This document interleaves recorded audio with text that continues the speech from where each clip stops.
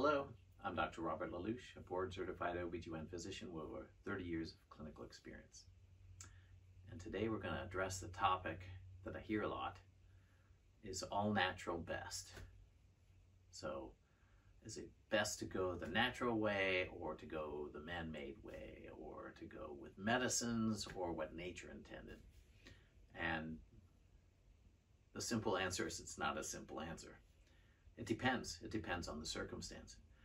We definitely are finding more and more that as far as diet, food, going with nature seems to work a lot better than our processed, hyper-processed foods. So fruits and vegetables, things that grow on trees, things that come from the ground, seem to be much better for your health than eating prepackaged foods that are highly processed. That's leading in part to our obesity epidemic in the United States and spreading throughout the world where there's more and more processed foods.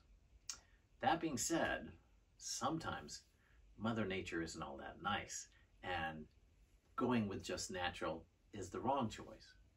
See, Mother Nature is lions eating zebras. It can be cruel. It doesn't have an interest in keeping you around for a long time. Mother Nature doesn't necessarily. So a lot of what we do in medicine is to counter the natural process. 200 years ago, life expectancy was in the 30s. Now it's in the 80s, give or take. And a lot of that is by getting medications that you can think of as natural or not natural. How are they not natural? Well, they're man-made. We come up with them. How can we think of them as natural?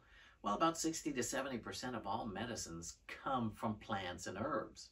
So over the years, when we've discovered some plants or herbs have had a positive effect, pharmaceutical companies, researchers, scientists have investigated, tested, and analyzed and figured out what are the ingredients in the herbs that had the desired effect, like aspirin, for example.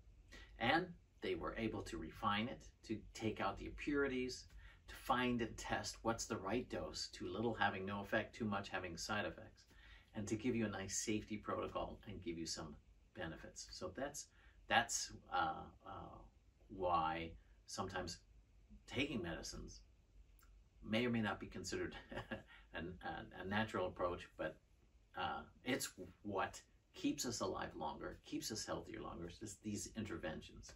So rather than having an all-natural approach in all circumstances, I encourage you to have an open and honest discussion with your physician, with your provider, and see when natural is the best way to go and where sometimes looking at it differently might give you a better, longer, healthier life with better outcomes. I hope you found this helpful. Please leave your comments. Thank you.